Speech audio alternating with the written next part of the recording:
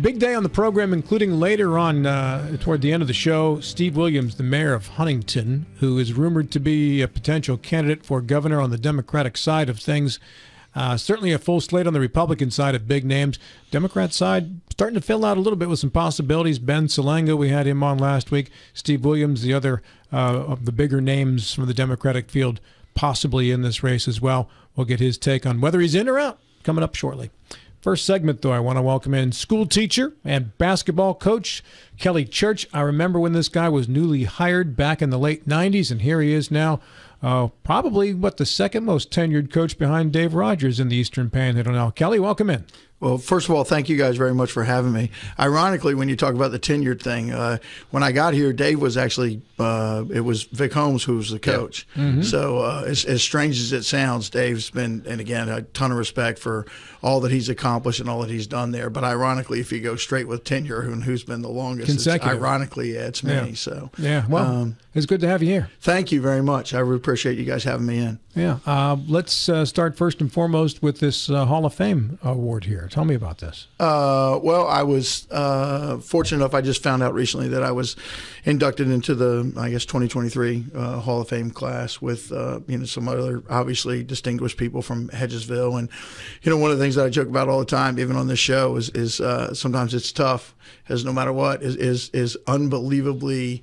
I think it's a great place to live, great place to raise kids, but it's also a place that protects their own. And so no matter what, I can't be from Hedgesville. Mm-hmm. And so I didn't grow up here, but my family has, and I'm extremely honored and it's humbling to anytime you're put in any Hall of Fame. I think it's a humbling experience. So very proud of all our accomplishments. Obviously lots of parents, players, certainly assistant coaches. It's not just me, but obviously it's a very good feeling. How many of your former players are coaching now, Kelly? Well, just some of them not even around here, and there's some other people that weren't mine that I think I helped a lot along the way. One of them being Kyle Triggs, who's if things work out, he's going to be joining our staff. So I'm really, really excited about that. But like me, Mark Richmond, another one who was, he's a Martinsburg kid. But I have a number of connections within the basketball community because of. When I was a really young person, I finished. I was at Longwood, and I tried to walk on, got cut, and then I was the manager, and then I got to practice, and I did anything and everything I could to learn as much as I could from Coach Luther and the staff there when I was there. But what I used to do is I used to work basketball camp every single week. I would travel around the East Coast and go camp to camp to camp to try to develop as many relationships as I possibly could. And in doing so, I made some really, really good friends who are pretty important people. I reference Jerry Wainwright all the time. Jerry Wainwright used to run 5-star. Their AAU is way different now than it used to be. 5-star was what you did if you wanted to play college basketball. So, I made a lot of good friends, a lot of good relationships I still have. So I was able to help people like Mark Richmond along the way, my son, some different ones. But in the immediate area, one of the things that's going to happen is the Hall of Fame night is actually when the football game is the Musselman football game. So I already talked to Brian and to Matt, the two coaches, Brian Thomas and Matt Faircloth, and made sure they both were cool with we're going to take a picture together before the game because I coached both of them. So I although they're football coaches, it's still a pretty neat thing to Hall of Fame night, and the two head coaches of the football teams are people who played basketball for me. Obviously, George Gosk at Spring Mills had a lot of success. Ryan Miller played for me. He's the head coach at Washington. Kyle Van Meter is his top assistant who played for me. I mean, almost everybody on his staff was part of our staff before. Coach Samples at Spring Mills was part of Hedgesville Basketball for a couple years, and so it's obviously it's flattering. I guess there's lots of people will I am who I am, and at times admittingly can be polarizing. But we must be doing something right to have that number of people go on to be the leaders in our community, and it's not just the the coaches, like Patrick Ashton is a pretty high up person in our community and within the school board and deals with the bus garage. And there's just lots of kids. Joel Silver's an administrator in Jefferson County. Joel coached for a long time, too. Yes, sir. Yes, sir. And so, we think we do it the right way, and I try to teach people, like, everybody's not always going to love you, but if you do things and do them the right way, then people will respect you, which is way more important. You got a camp coming up. Yes, sir. This one's through Parks and Rec. Our first camp we had out at school, and we had record numbers. Like we had over 125 kids at a little local basketball camp. Was just tremendous. We do it a little different. We try to make sure the kids have a ball in their hand as much of the time as possible. It's not who's the best one-on-one player, you get a trophy. Who's the best 3-on-3 team? It's if you do camps like that. And again, I'm not judging those at all. It's just that usually becomes whoever the best kid is still the best kid. And so we try to do it a little differently. July 17th through the 20th at Parks and Rec, I'm doing a camp through them, 2 different age groups. And if you go on their website, you can see the different times. It's at night. Ours was in the morning, so some people weren't able to get to it. So, we talk a lot about life lessons and the little things I try to teach our basketball players, and students at school every day. The importance of greeting your teacher, saying hello and goodbye every day. I think it's like 3 keys to academic success. Say hello and goodbye to your teacher every day. Do all your work on time and to the best of your ability, even if your ability is not very good, and do any and all extra credit. I think if you do those 3 things and treat people right, it's hard not to do well in the school systems the way they are now. And most teachers won't flunk a kid like that. Oh, yeah, certainly. We talk all the time, like, do coaches have favorites? Like, I do. I have favorites. Like, and your favorites, if I said, like, to anybody, like, who's your favorite boss you ever had? Who's your favorite, like, anybody who's in charge of any sport? Who's your favorite football player ever? It's not the best passer. It's not the best pass rusher. It's, my favorite. Well, my favorite is Billy. Billy showed up every day early to practice. Billy works really, really hard. Billy's a great teammate. So if you think teachers and coaches don't have favorites, I mean, that's ridiculous. We all have favorites. Yeah, man. Hey, how do you register for the camp, Kelly, and what are the dates for? Again, it's July 17th through the 20th. There's 2 different sessions. One is for 1st through 3rd grade. The second one is for 4th through 7th grade. And the easiest way is just to go to the Berkeley County Parks and Recreation website.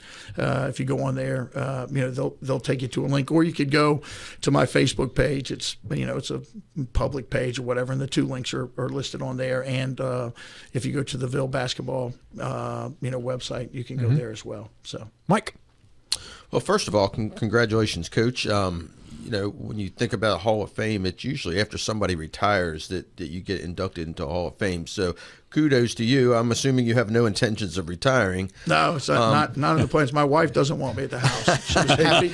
She was happy when I left this morning. So. And the other thing is, you're quite right about Hedgesville, that it still has that hometown, small town feeling to it, and they revere their own people very much, and to be accepted in there and given this honor of Hall of Fame says a lot about you and doing the things the right way. You follow some legendary people at Hedgesville like Gilbert Miller, so to be inducted into the Hall of Fame at Hedgesville, I believe says a lot. Now, I'm going to tell a little story about you that, I've had some interactions with you in the business side of things before, and I've been to Hedgesville, and you and I had one time had talked about some things that you wanted done, and I was impressed because one of your players came up while we were talking and came up and started talking to you and said, Coach, and he started and you said, no, stop right there.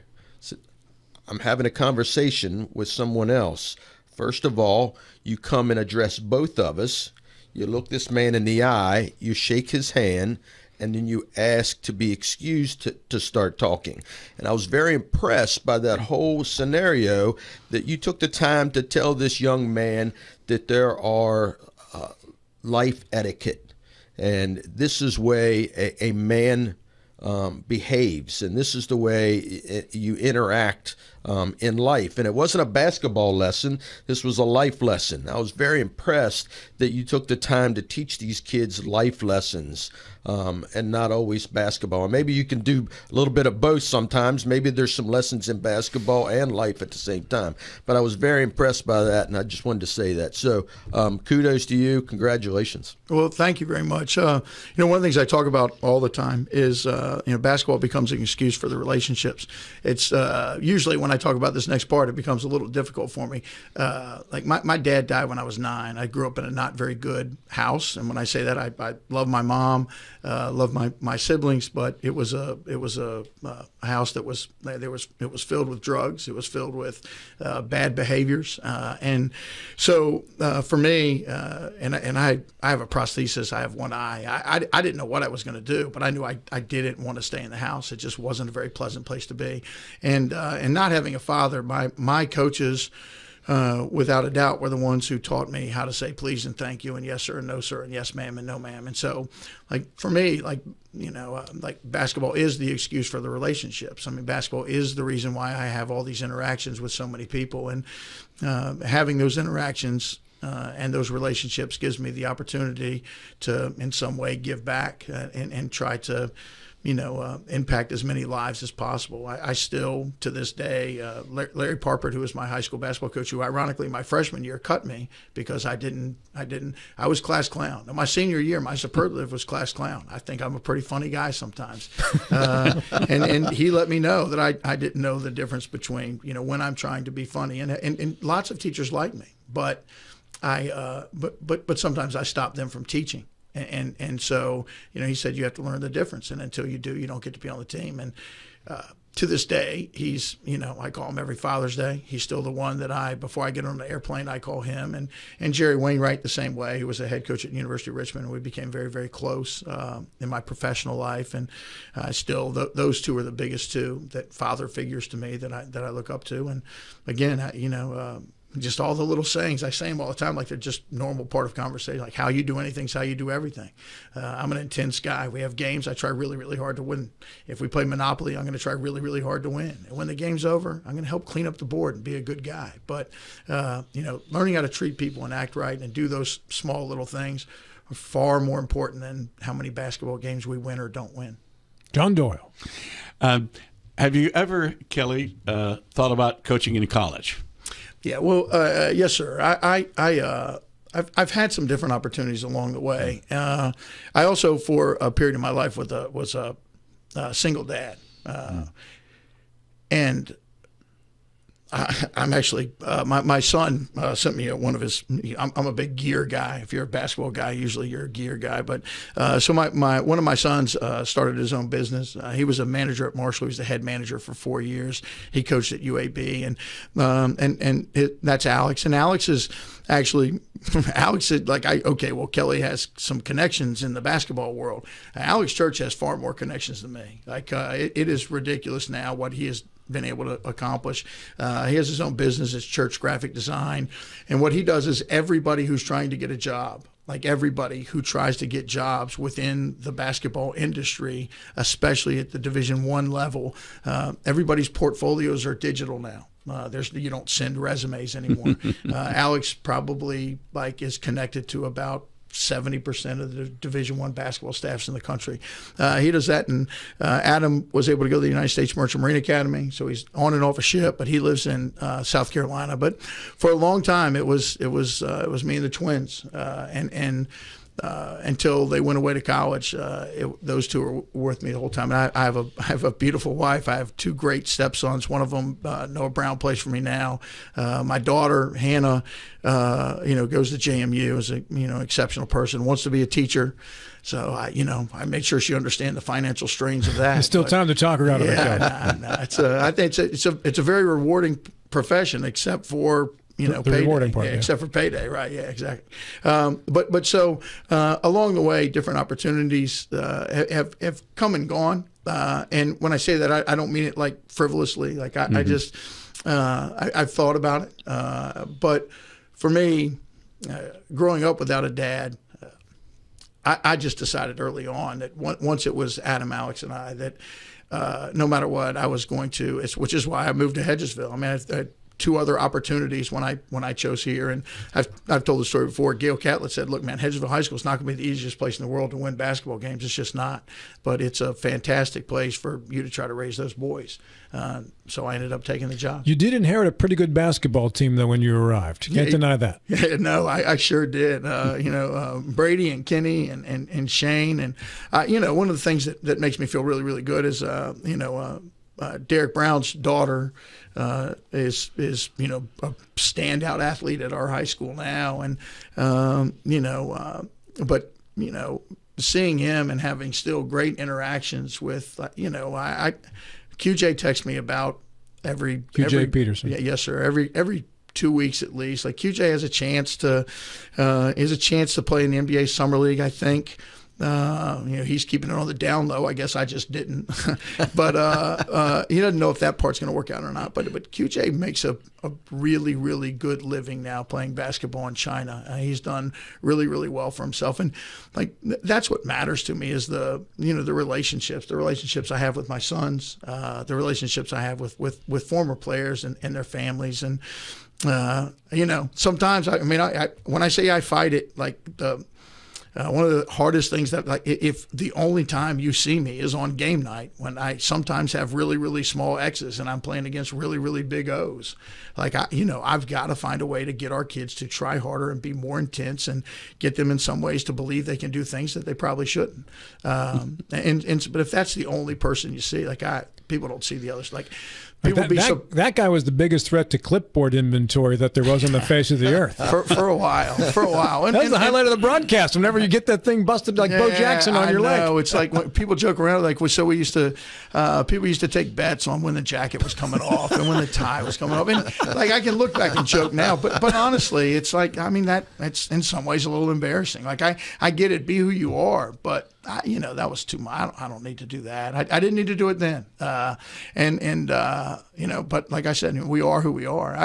I'm not apologizing for anything, that's for sure. But well, I enjoyed it as a broadcaster. I thought it was very entertaining. It made doing a Hedgesville basketball game, part of the excitement was, when's Kelly losing the jacket? Yeah, I'll never forget. Like, you guys, this is when we played in the old gym. So we're in the back gym, and we were playing. And this isn't a shot. Like, it's in regards to Musselman, and we won the game. They've beaten us lots of times. It's not that, but it was. And I remember I went back and listened to the broadcast, and we literally were down. Like, we hadn't scored 24 points in the first 3 quarters. We had scored 23 points, and we were losing unmercifully. And I before the quarter started, I said, guys, we can rush through this and get out of here, or we can make this the longest game in the history of basketball. And we're going to start fouling right now, and we ended up coming back and winning the game. And it just was like, we just kept fouling and fouling and fouling, and they kept missing free throws. And so we scored like 25 points in the fourth quarter. We didn't score 25 points in the first 3. And I was so excited, I ran out of the side door of the building after we won the game, and it was snowy and icy, and I slipped and fell and banged my head.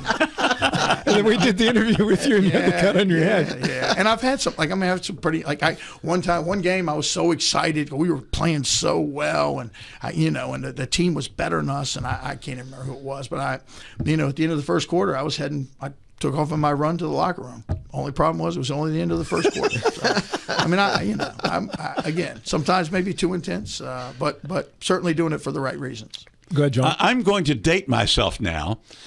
Kelly, do you remember a guy named George Zamberlin? I do not. Okay. George Zamberlin coached at Jefferson many years ago, before you came to Hedgesville.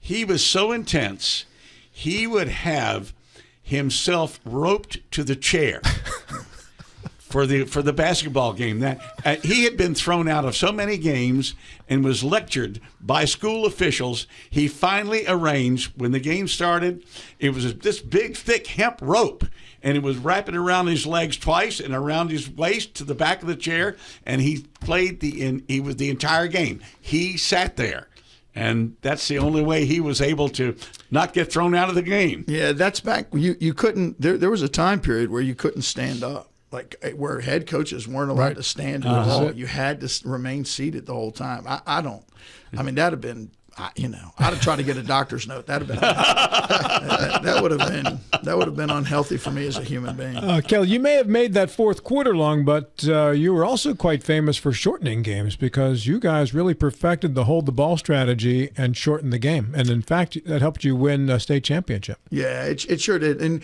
everybody talks about it. Like I recently did a podcast interview with someone who does like former Longwood coaches and athletes and stuff, and he brought it up it wasn't the final game where we held the ball, although right. The final score was 33-32.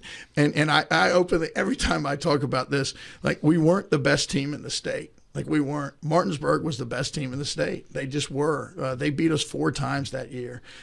We were the best team in the state that weekend because we won the tournament. And every time I look at our state championship trophy, there's still no asterisk. It's not on there. So, hey, enjoy it, man. But you know how Facebook is, man. If I don't acknowledge that, oh yeah, well, okay, Martinsburg beat us 4 times. Like I'll give it to you. You'll hear it. But so in the semifinal game that year, again, you talk about the life lessons. We had played in a tournament out of town. It was the Cole Classic, and we played Morgantown. They were really good. We were really good. Martinsburg was there as well. They were really good. Beckley. All 4 of us were ranked in the top of the state. All 4 of us were top 5. And we lost to Morgantown. We were in foul trouble, and we did the same thing. And we held the ball the entire second quarter because I had Chris Shields, QJ Peterson. C.J. Burks was younger, but he played a lot on this game on that team, and we just held the ball, and it worked out well. Morgantown made a shot at the end, and they beat us. And QJ took to Twitter, and he let the world know that he didn't know if he wanted to play high school basketball anymore, that he was kind of done with this, and he didn't say it in the nicest of ways, which meant now we're playing Martinsburg because they got upset by Beckley. So now we're playing Martinsburg in the consolation game in Beckley, and there's lots of college coaches there, and QJ didn't get to play, and his dad, punish him any way you want, make him run forever. No, I'm going to punish him any way I want. He's not going to play if he's not going to be a good teammate and a good person. He just doesn't get to play. And he's a great player, great kid. Made a mistake. Hold kids accountable. Fast forward, it's the state semifinal game. QJ has 2 fouls. Chris Shields has 2 fouls. CJ has 2 fouls, and it's only the start of the second quarter. We make a decision. We're doing the same thing, and I look at QJ and I said, "And who's going to be the loudest on the bench?" And QJ said, "Oh, it's me. I got you, because he knew." And so we held the ball for the entire second quarter. We passed the ball 67 times and shot a layup. 67 and shot a layup, and then.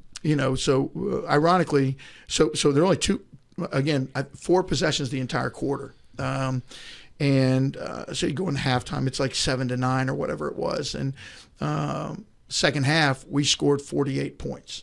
So in the second half of the same game where we held the ball for an entire quarter, our team scored 48 points, which was the most anybody scored at the state tournament that year.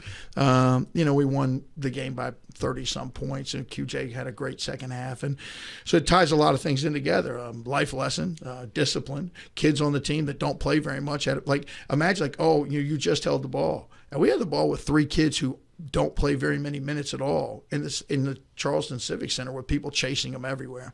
So we were, again, really, really proud of able to accomplish that. The state championship game, Rick Green and I are really, really close. Now it's so much easier to share film. All you do is you just hit a button. I mean, it's crazy.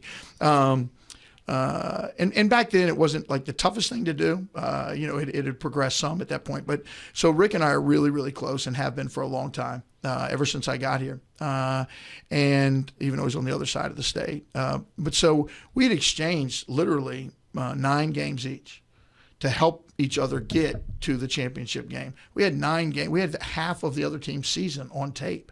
Both of us have pretty good staffs. It just became very difficult to score, and neither one of us shot quickly, played fast. So it became a very methodical game, and fortunate enough to get on top. And you talk about another person who still to this day, I think your peers and coworkers can teach you life lessons. When we lost in the state championship game, Duncan Williams senior year, another college basketball coach. He was a player. Yeah, and again another college basketball coach who was part of what we did. When we lost that game. We stayed and watched Beckley get their championship trophy before we left. I didn't know that you're allowed to leave. I thought it was just the right thing to do. You're supposed to do it. And lots of people called and said, oh, it's great sportsmanship. And I mean, it was miserable. We're sitting there just crying, but it was the right thing to do, so we did it. When we were fortunate enough to beat GW. Now, he had just won a state championship the year before. And as they left, they didn't stay to watch us get our championship trophy. But what he had is, because we'd obviously already shaken hands and everything else, he came back through the line with his team and had each one of his players shake each one of our players' hands again. He gave me a big hug and gave me some advice about the media part of what was about to happen. And he said, no matter what, they're going to pull you. Don't let them pull you until you get to be with your team first. And so it's just, Good again, stuff. that's how you treat people, man. That's obviously a great man. Excuse me, Kel. This half hour flew by way too fast, as it always does. I always enjoy your stories, and please, if you could take a second, plug the camp, how people can register, and what it costs, and then we need to get to our break. It's $65 through Parks and Recreation. It's in July the 17th through the 20th, so the third week in July. It's at the Martinsburg Rec Center, and it's at night. I think it's right around 5 is the first one, I think, 5 o'clock. But if you go on the website, you can see. And again, it's broken down into 2 age groups, 1 through 3 and 4 through 7. And again, I'm fortunate enough, the week before I'll run University of Richmond's camp. So if you, and I don't mean this in a silly way, University of Richmond pays me a little bit more than I'm going to make at the rec center. So, sure. I think it's just it's a great opportunity. I've been doing this for obviously a long time, had a lot of success doing it. I think the best thing I might do as a teacher is my adaptive PE class, and as a basketball coach, we've won some games, but I think my staff and I do pretty well at the camp thing, maybe a little bit better than anything else. So hopefully people will come out, and I appreciate you guys having me on. Hey, always great to visit with you, Kelly. Thank you very much.